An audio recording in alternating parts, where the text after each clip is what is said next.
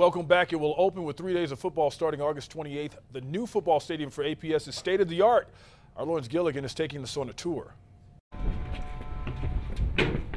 If you build it, they will come. That's the outlook APS Athletics had when breaking ground on their new West Side facility. Next month, it'll be reality.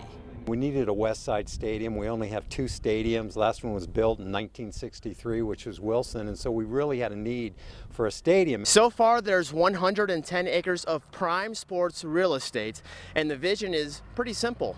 At the very end, they want to have baseball, softball fields, and tennis courts. This is a 110-acre site for us. Across the street's another 110-acre that we have where the new high school, middle school is going to go. And so we thought, well, look, this could be a sports complex. From uptown, it's about 10 minutes. It is right off the interstate.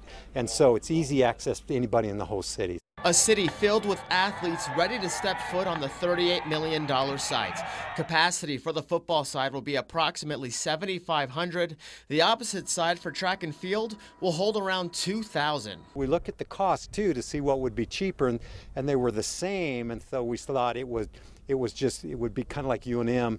It would be pretty cool, so we separated it off, and it worked really well. Every APS school except La Cueva will be in action at the Westside Sports Stadium for prep football's opening weekend with 7 games over a 4-day stretch. In Albuquerque, Lawrence Gilligan, KRQE News 13 Sports.